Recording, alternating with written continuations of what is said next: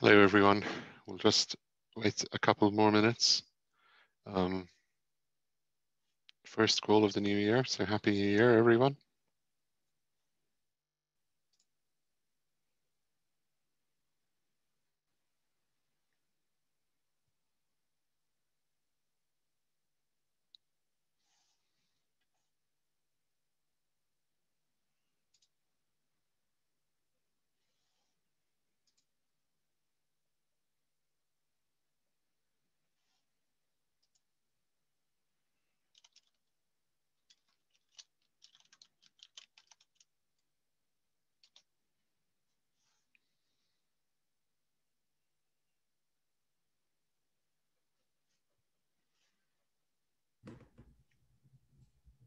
Good Hi, morning. Erin. Hi. I have to run and grab my laptop charger. I didn't realize my laptop was so dead. I will be back in like 20 seconds. No worries. Hi, Shing. Happy New Year. Hi, Alex. Happy New Year.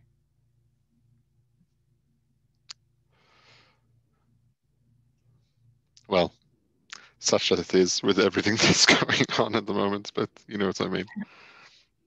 Hello, everyone. Happy New Year. Hi. Hello.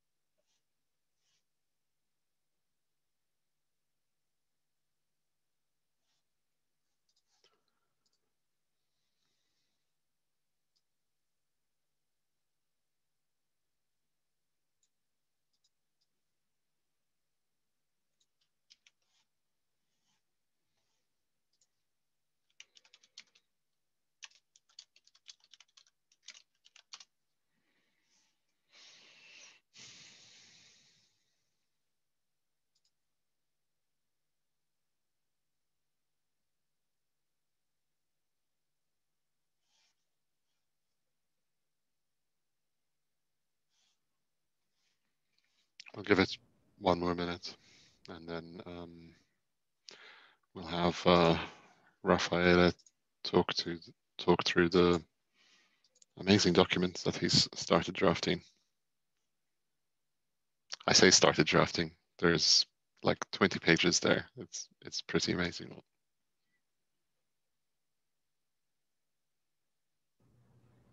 Hey, Raphael. Good to hear from you again. Hello. Hi, Erin. And Alex, thank you for the kind words. I have severe internet issues today, so I'm going to try to save my bandwidth. So I'm on the mobile phone for audio, but I don't know about the video, how long it's going to hold. So I'm going to try to share my document when we start, but the connection may break. That's all right. I think I will put the link to the document in the chat window, so people can all access it directly anyway. Okay.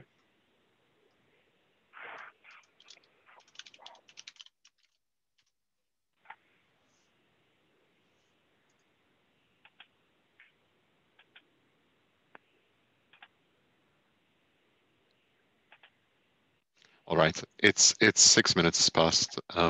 Why don't we start? So at the beginning of December, for context, at the beginning of December, we had a discussion with Rafaela, and we decided to take forward and build out some more information on cloud native disaster recovery.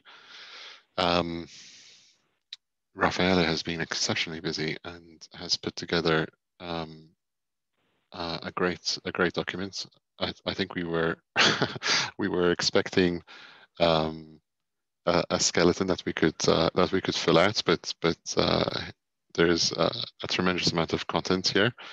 So maybe Raffaele, do you want to take us through the document and we can kind of discuss and figure out what needs to be done and where you need help, etc. Sure. And is there a way for me to share my screen? I may not have permission to do it, or at least I don't. Oh, okay, found it. Cool. Okay. All right. So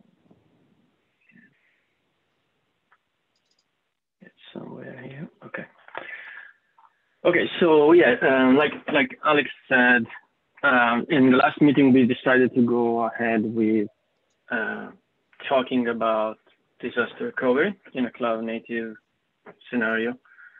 And I was tasked to create an outline of the document, but I decided to go ahead and also fill up some of the content because I already had some of it written down in various articles that I had published before, and some of that was in my mind. So I just wanted to do a brain dump while it was there. And so this is what I have. Obviously, it's a draft. It's a draft in many ways, both in the structure and in the actual content. And so my hope is today to talk about it a little bit, and then that you all will go and I think the connection already dropped. So maybe someone else can share this. Let me try again. But can you still hear me? We can still hear you. Okay, good. So yes, and my hope is that you will all read it and provide feedback. Okay. Do you all have commenter and anyone? I don't know how to share it with everyone in this SIG, but as you ask permission to access, I will share it with you. And we'll give you commenter ability, so you will be able to add the suggestions or comments. And if you would like to add your feedback that way, I will incorporate all of the feedback that makes immediate sense to me, and then discuss and follow up with you and discuss all of the feedback that for me is not clear. And then if we can work that way, so meaning directly on the document without having to meet, I think we can quickly converge to something that we all agree and we'll feel like we can share. So that is good for how I would like to collaborate. Now on the document, I know I can't share, but hopefully you can follow it. Just follow on the left side. Let's take a look at the structure. So there are three main areas. One is the first chapter is about availability and consistency. Do you want me to share the document on my screen, if that would help? Yeah, go ahead and share, but I won't be able to see what you're sharing. Okay. Well, let me try to connect again. Maybe I will. But yeah, it's really bad. I don't know what's going on today. Okay, thank you. Yes. So the first chapter is about availability and consistency. And here is, I'm trying to give some definitions about this concept, plus others that will be useful later in the document and are relevant in the context of disaster recovery. So we talk about failure domain, right? And then we talk about availability, consistency, the CAP theorem, which creates this relation between availability and consistency, right? And then what we mean by disaster recovery. So for me, and you will read it in the document, but the main takeaway is that when we talk about availability, we are really asking the question, given in a failure domain, what happens to my workload if one component in that failure domain fails? One or more, but generally it's one, right? It's a HA of one. Instead, when we talk about disaster recovery, we're asking the question, given a failure domain, what happens if all of the components fail at the same time with a single event, right? Obviously, in that case, to be still able to service requests, you will need to have multiple failure domains. So it's a different question. But today there is a lot of confusion. I think in my discussion, at least what I've noticed in my discussion with my customers, they tend to overlap the concepts because there is an expectation that disaster recovery behaves like HA in the sense that there is no service discontinuity, right? Which is what we're trying to propose with this document. We're trying to create a guideline on how to reach that level of service, but still it is, I think, important to keep those two concepts separated. Hey, Raffaele, yeah. Quick question, therefore. Do we want to put a definition of DR in there in some form? And yeah, there is in the, because one of the things, and let me explain why I'm trying to discuss this about the differentiation, I guess, between high availability and disaster recovery, because I think one of the aspects, the way we're kind of describing it in this document, is that we are talking about multiple instances of something, right? Say, a database or something that or some sort of system or whatever it is that we're thinking about here. And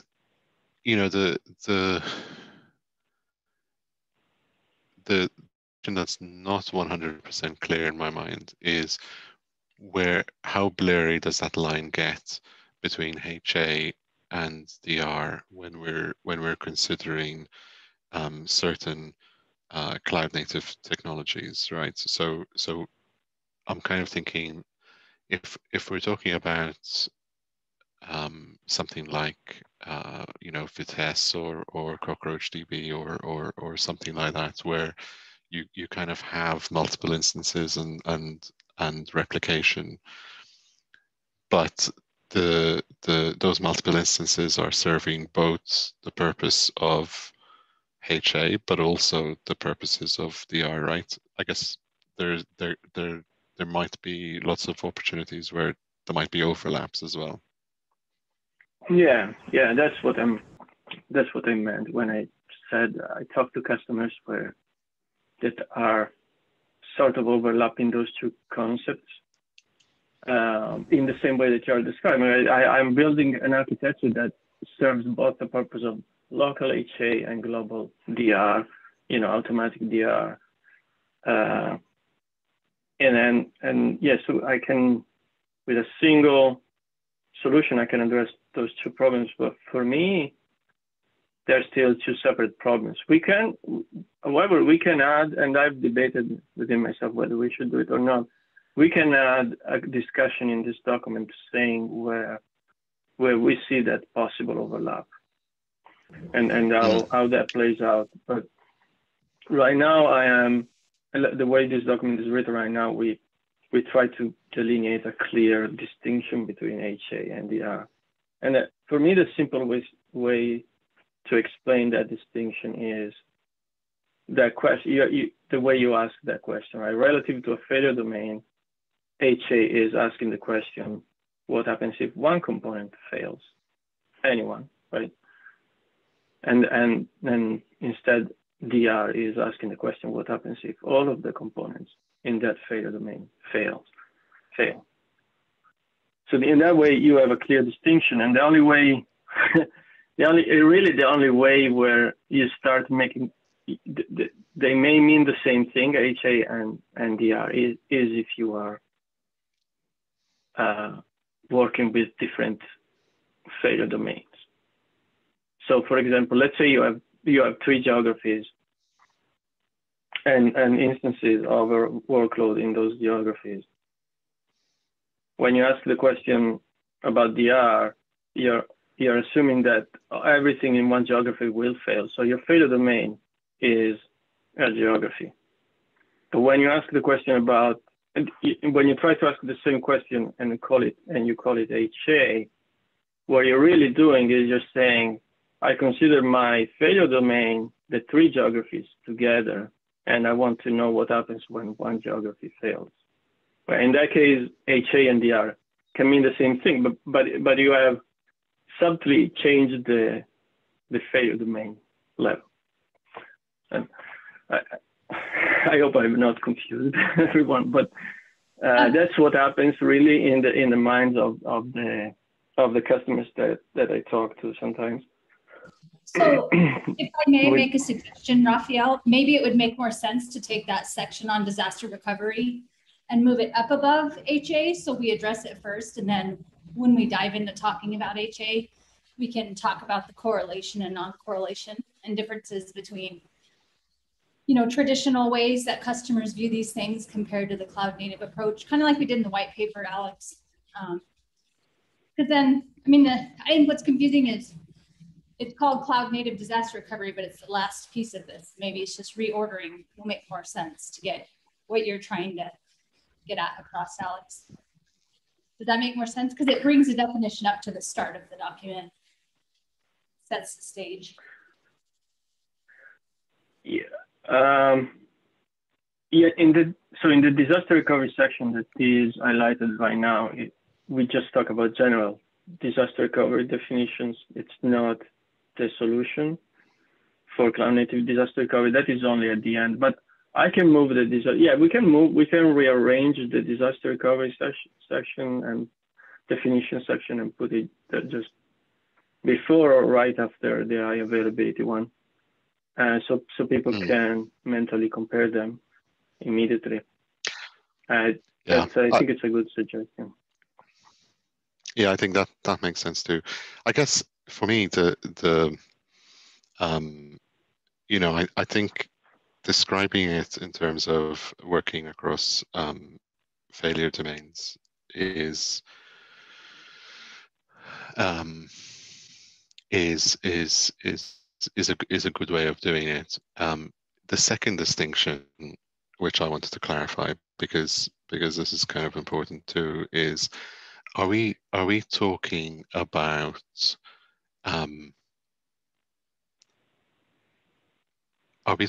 systems where, so actually let me take a step back because I'm not articulating this particularly well. So in a more traditional DR kind of hypothesis, right, we would be talking about having completely separate instances of a system, you know, whatever that system is, whether it's an application, a database, whatever, and they would and those systems would be made available across different failure domains, and those failure domains could be data centers, they could be racks, they could be server rooms, they could be geographies, whatever those failure domains are, and that makes kind of like a lot of sense. But I think what we're seeing in the cloud native world, and this is why I'm mentioning it, is that what we're seeing is the spread of components across failure domains to effectively you know, have much more of an overlap between HA and DR. And you know, for me, that is also kind of like an important differentiation. So if the definition of DR is being able to recover a system from the failure of or from the outage of a failure domain, right? The the other differentiator, which might need clarification, is, are we talking about completely separate instances, or are we talking about, or can we also talk about a single instance that has components which are spread across failure domains?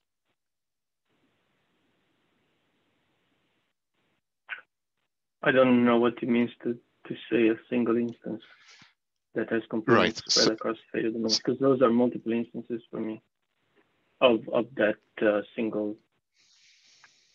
initial entity, whatever that was.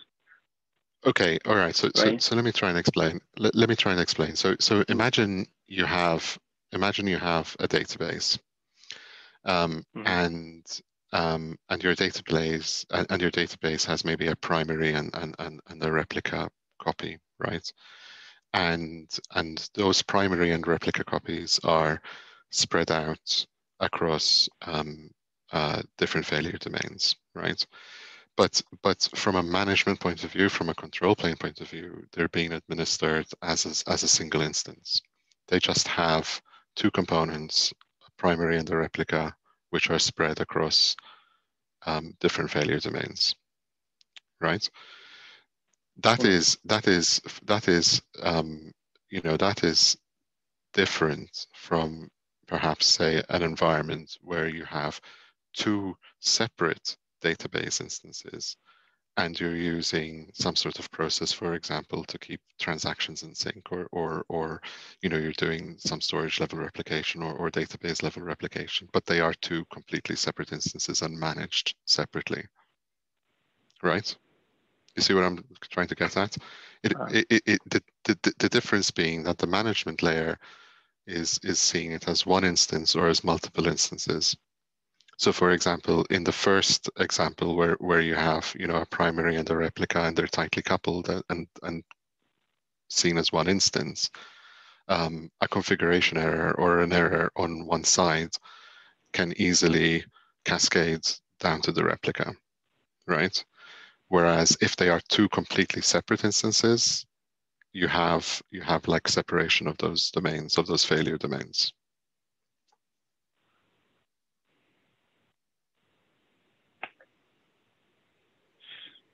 Okay, I think I followed, but now help me understand how you want to, because we can, each workload, there are tons of stateful workload, and they all have quirks in the way you can configure them and options, that not say quirks, but options.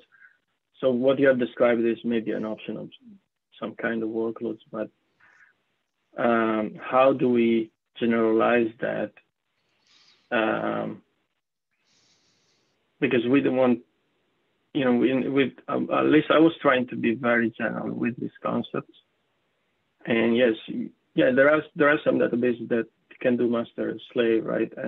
Or workloads that can do master slave, and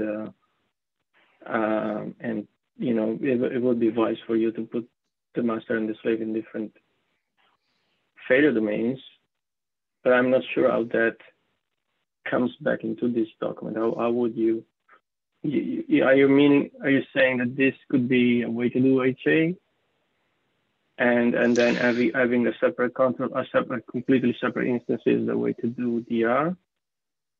Is that where you're going? Well, so what I was thinking was that I'm seeing, in customers that we're working with, I'm kind of seeing two specific patterns emerge. So imagine you have a storage system, for the sake of the argument, right? I am seeing two specific patterns. The first pattern is that a customer is installing two separate storage systems, one in each failure domain, and is using some sort of technology to replicate data or to make the data available across those two separate systems, right? And if a failure domain has an outage, then the second system is completely independent and functions as a separate unit. But I'm also seeing a second pattern where they're installing one storage system, but it just happens that that storage system is, for example, spread out over multiple failure domains. So for example, a storage system that can do replicas or erasure coding or something like that, but it's actually just spread across multiple failure domains. So now you have kind of like a single instance across multiple failure domains versus multiple instances over multiple failure domains. So I was kind of bringing this up because what I'm seeing is a lot of the cloud native technologies, and I'll mention, for example, CNCF and Vitess, for example, tends to favor a single instance spread out over multiple failure domains. Whereas other technologies, like, and I'll give, say, Postgres as an example, you kind of see that as being implemented as multiple instances over multiple failure domains. And it is subtly different, but No, I agree. So in this document, I am focusing on the single logical instance, single logical workload entity spread across multiple failure domains. The other option, maybe I need to understand more, but I think it's, I'm not sure exactly how to model that, but if we feel we should talk about the other option, I'm certainly open to it. It is in a way in the appendix, but I think you have a more comprehensive view of the other option. But for me, in this document, I'm always in all the examples I'm thinking about, there is a logical entity, and we just discuss how to make it highly available, right? And resistant to disasters. But it's not about keeping in sync multiple entities. Got it. Or unless you go to the traditional disaster recovery strategies, which is, well, all of them are doing that, are trying to do that. But in the cloud native, I think at least my argument is, you should pick a software or a product that can do that. That is you can deploy as a single logical entity, and it will spread across multiple failure domains. And that the question obviously become how far you can go with the failure domains. Like, can you do geographies, or is it just local? Because some of these workloads have latency issues. But yes, that's the thesis right now of the document. That's where the document is going. So we can obviously rediscuss if that is what we want to say, but that's what the document is saying. Raphael, I had a question about scope of disaster. So I think right now it looks like your disasters are benign faults as opposed to malicious attacks. Is that correct? Right now, the definition of disaster is everything that is in a failure domain becomes unavailable for a single event. So there is event unspecified that takes out the failure domain. And you choose what the failure domain is, but generally speaking, it's considered, when you talk about disaster, people immediately think the data center is the failure domain. Yeah, so I guess I'm looking at security compromise as a disaster, either potentially in scope or out of scope of the paper, because your storage solution is one way to create resiliency against attacks.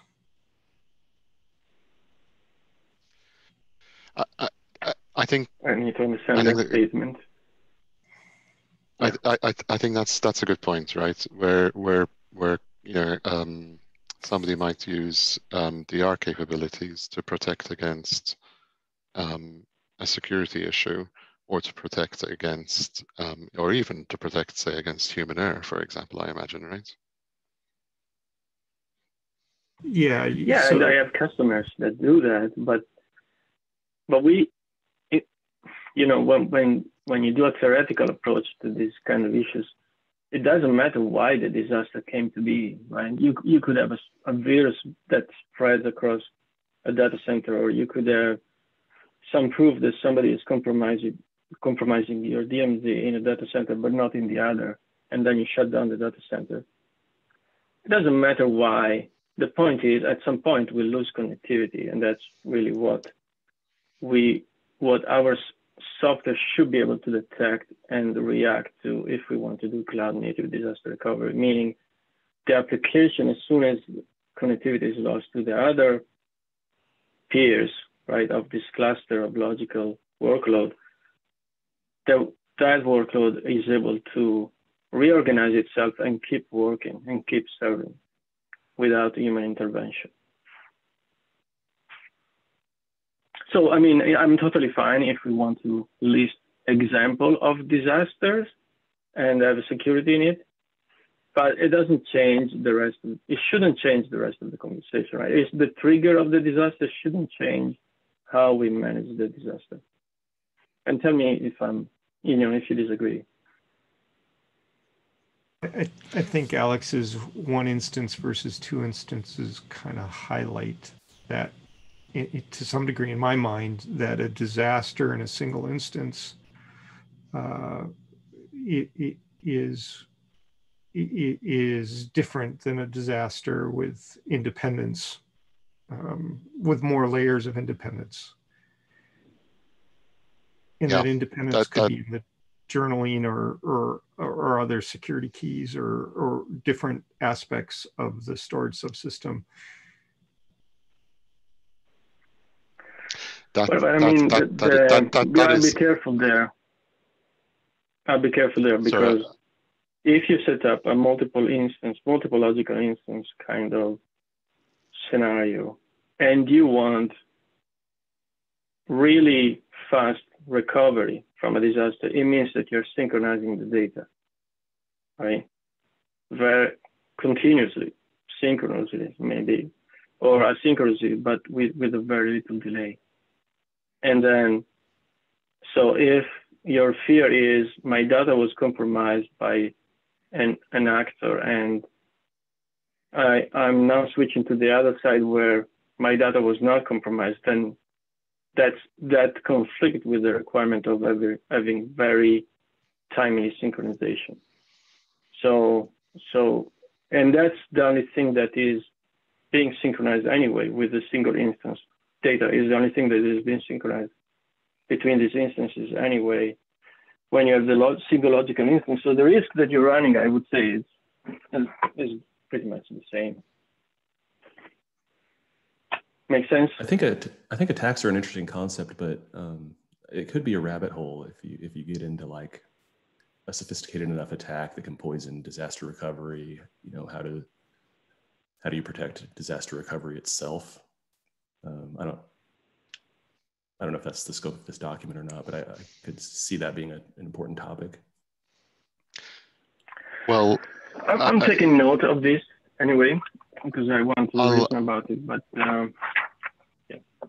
I'll provide some feedback to the document. I mean, security is an interesting angle. One of the specific angle actually I was thinking of between the multiple instance versus single instance is also, you know, more simple things like human error, for example, right? So for example, if you are replicating, say, transaction logs across two different instances on a database, then if somebody makes a mistake on the primary and say drops a table, the drop doesn't have to get replicated, for example.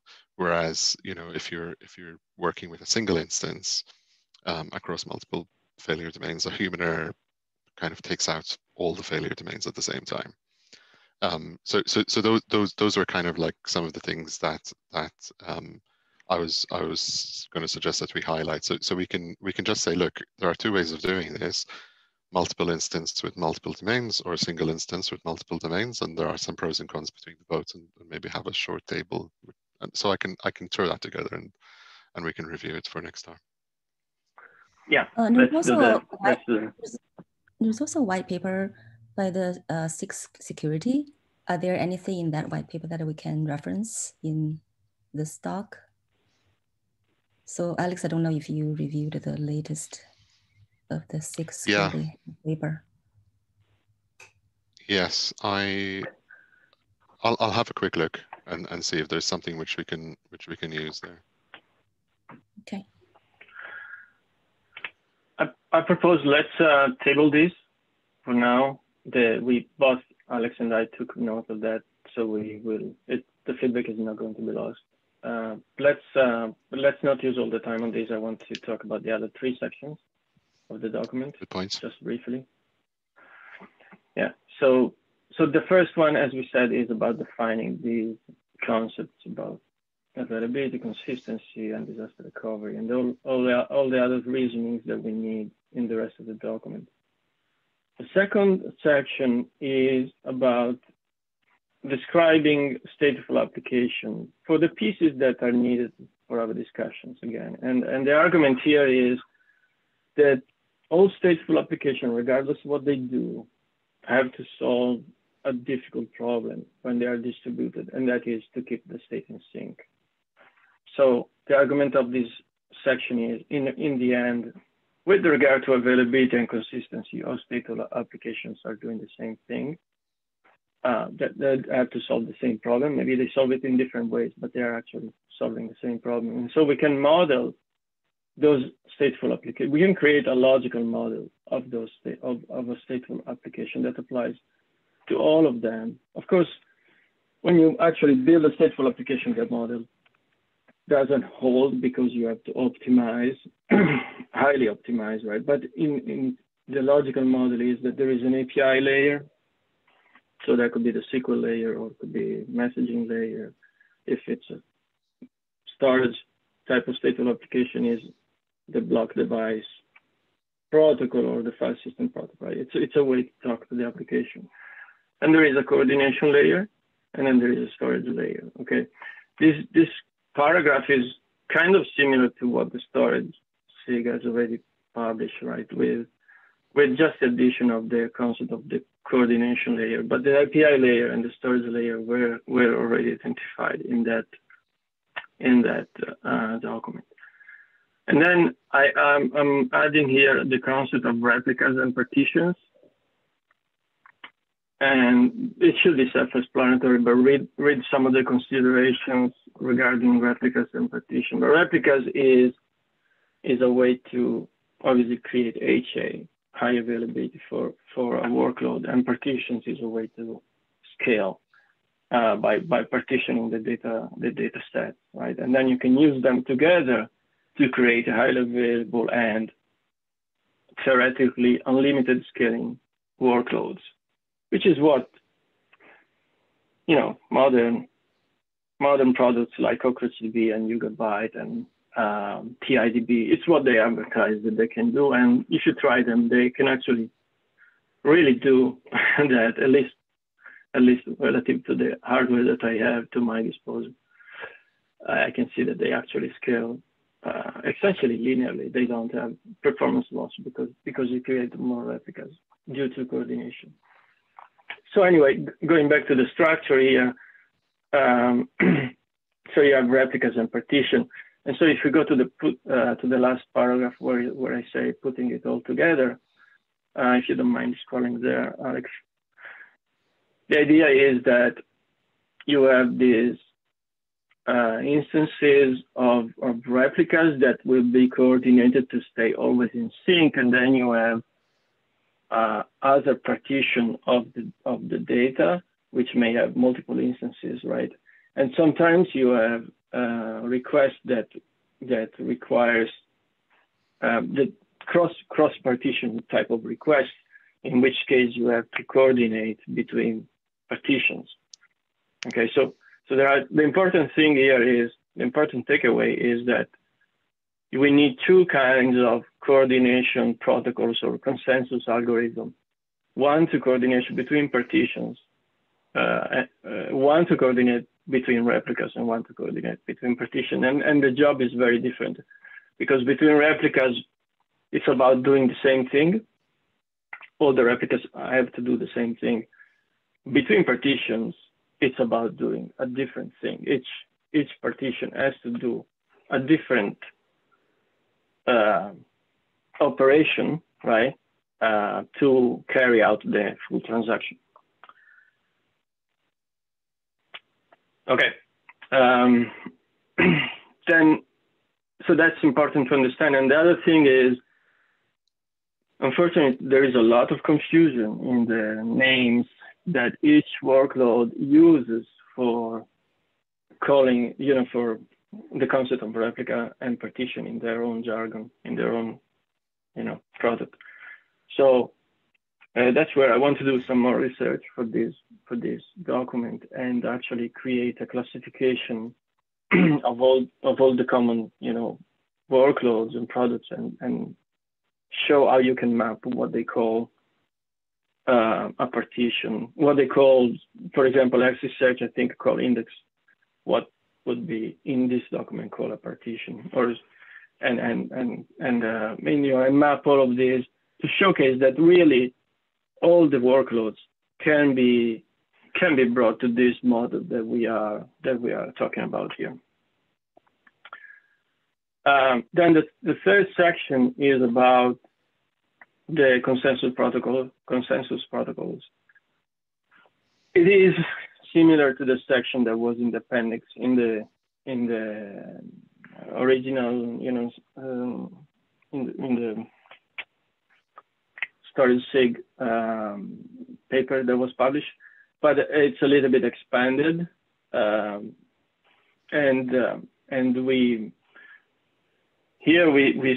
I say that for replicas coordination, there are specific consensus protocols that fit better for that job, and they are Raft and Paxos.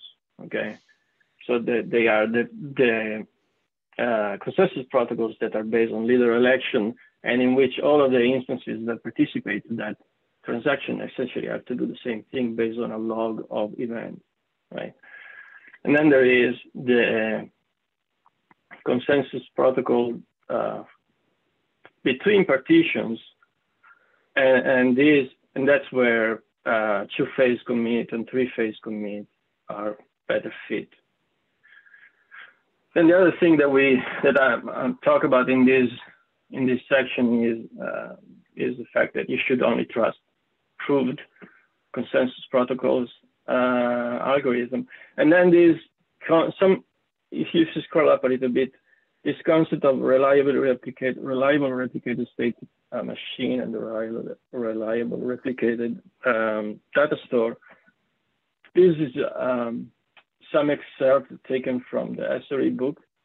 So very, very interesting reading, but the general, the gist of it is that this problem can be generalized and has been theoretically solved by a set of paper in the academia, where they have proved that you can build a machine that will replicate the state, whatever that means for your particular stateful workload, in a reliable way across multiple replicas using a leader election type of consensus protocol. And so they give you all the they give you a mathematically proved way to do it, and in fact, so this I think this kind of layer in software will be at some point generalized, so that people can more quickly build cloud native type of workloads where they just have to define the API and the rest is already taken care to a certain extent taken care. But anyways, this is just to make the point that that it's possible theoretically to build this kind of workloads.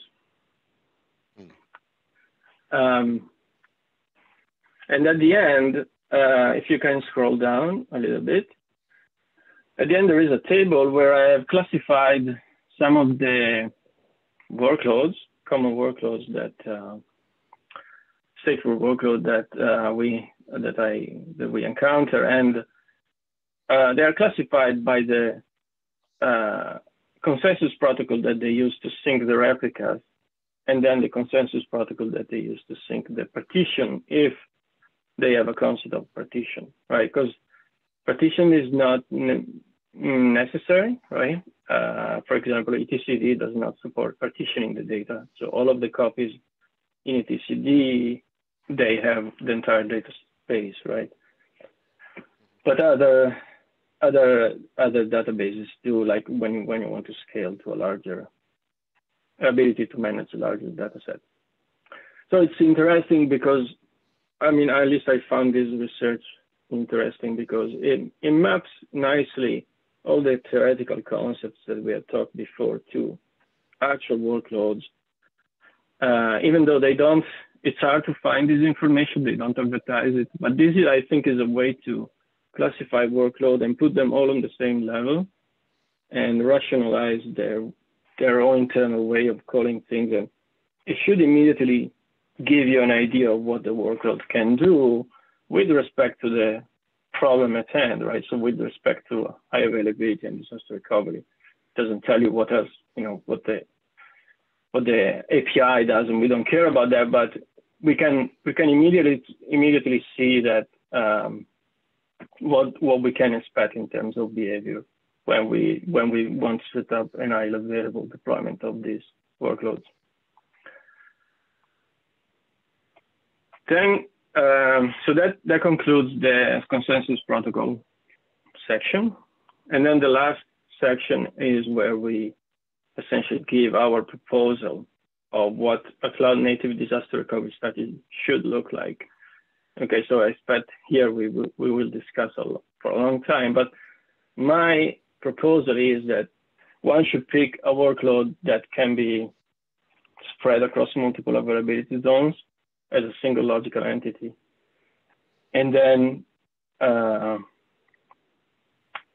let it do its job, right? It's going to have to be written to work with the concept of cap and to have the concept of, for sure, copies and maybe even partitions, right? And then the idea is when in this picture, when a data center goes down, you will have some level of global traffic manager that detects that and doesn't send traffic to the data center that went down, and will send the traffic to the remaining data centers, and then the workload will self-reorganize and will keep serving requests.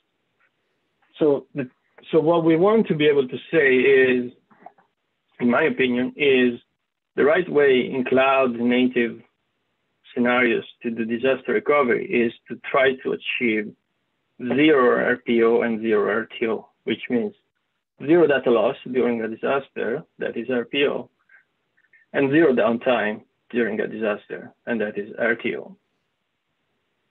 And so here there are some very high level, so there is a high level architecture now this should look like, right? And then there is some high level considerations on how to do this with Kubernetes. So if you scroll down, there are some consideration, and my conclusion is that to achieve this kind of capabilities, zero RPO and zero RTO, and keep in mind the traditional enterprise, traditional enterprises, they dream about having zero RPO, zero RTO. For them, disaster recovery is an incredible pain, which means that they have to they cannot treat disaster recovery as an HA event, right? Disaster recovery is a human decision, it's not autonomously managed by the system. It's a human decision that there is a disaster, and then a lot of manual processes have to take place They have to do exercises every 6 months, I think, those that actually do those exercises, and they're very, very painful. Here we are telling them there is a new way to do these kind of things. You need 3 data centers and you need workloads that can be deployed that way. But then if you do that, you get that disasters are managed as HA events, essentially, and that the reaction to a disaster is managed by the system autonomously. You don't have to do anything. There is no manual intervention. And there is no manual intervention also to, it's also very painful for them when the data center that was lost comes back up, restoring everything to the right, to normal operation is as painful as managing the disaster sometimes. In this case, there is no human intervention when the disaster happens. There's no human intervention when the data center comes back up. So it's a very, very desirable situation to be, right? And that's, in my opinion, that should be our case, is that we propose people to do things this new way if they're trying to do a cloud native approach to disaster recovery. And the surprising thing for me here, the surprising discovery is disaster recovery is often very much associated with storage. People assume that the solution to disaster recovery will come from storage. In this case, really, the solution, the capabilities that we need are in part of the stateful workload, okay? It has to be built that way. And it has to be able to be deployed in that way. But then the other capabilities that we need are really capabilities that come from networking more than storage. I found that insight interesting, so I'm sharing it.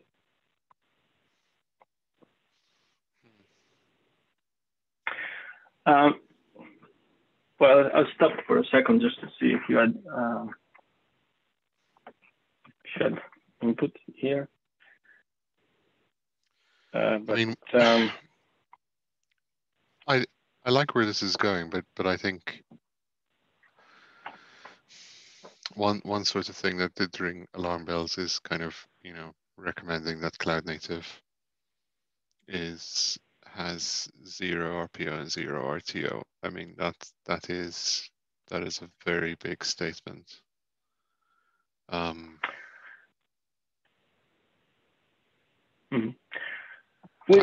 think I was expecting some. That might need some discussion just because of the the typical expense of doing that, and the RTO and the RPO are not necessarily, like, the more cloud native you are, the more technically you're able to achieve 0 RTO and RPO, but that doesn't necessarily mean that you need to do that, or that in fact it is right for you, right? Because that's also arguably the absolute most expensive solution. It is going to cost you a lot more to do that. So totally agree that is the traditional, let's say, lore, that the more you want to achieve, the more expensive it is. I'm challenging if that is still true with these new technologies. I think it's more expensive, but not extremely more expensive. But still, I agree with your argument. We should not say that in cloud native you can only do it this way, and I'm actually trying to say it that way. I'm trying to say with cloud native you can aim to 0 RPO and 0 RTO, and this is how you would do it. But there are other options, right? And in fact, in the appendix, I'm listing the other options. So if you don't mind, Alex, scrolling to the appendix. Sure. But it may need some rewarding. I agree with you. It may need some rewarding. But in the appendix, I'm discussing other options, right?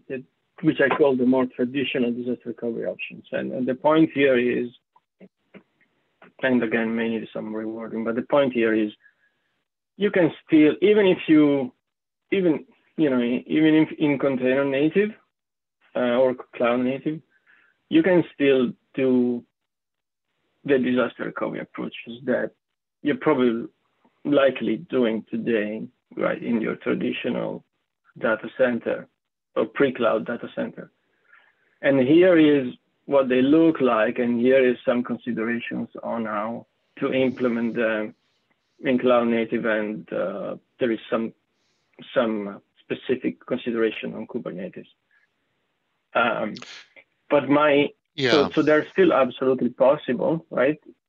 But I would like our document to say, but still we think you could achieve zero RPO and zero RTO, and that would be the democratization of this high level, high performing way of doing disaster recovery.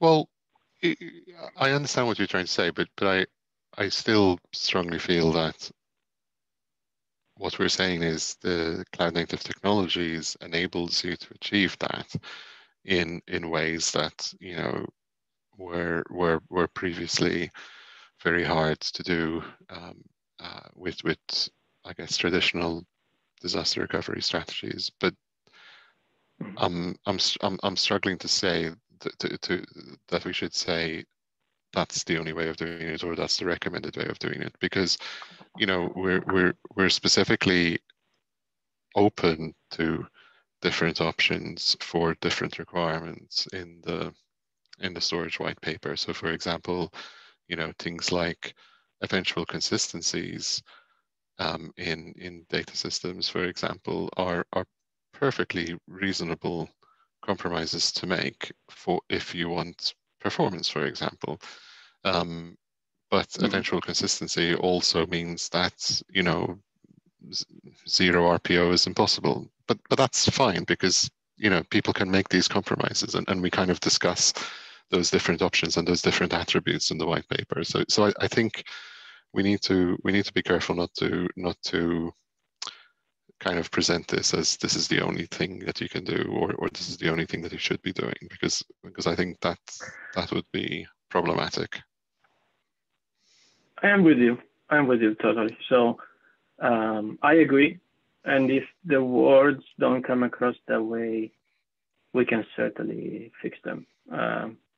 Yeah, we can change from we recommend this to something like this new cloud native technologies. This is now enabled, and it's possible, and you would do it this way. But also all the other options are still available. I'm totally fine with changing that. It should be. Either way, it should be so compelling if you to try to do RPO and RTO, and it's so relatively easy now that I think we're going to achieve the same effect, which is, in my opinion, is that push people to start using these new approaches. I agree. That makes sense. Well, okay. So can I give you a to-do? Yeah. Alex, can I give you a to-do to read those final sections and see if we need some rewarding? Definitely, yeah. I will provide some feedback over the next few days. Perfect. And that's thank you so much for thank you so much for all the work that you've put into this, and just echoing what Rafaela just said. Please provide feedback. That would be great.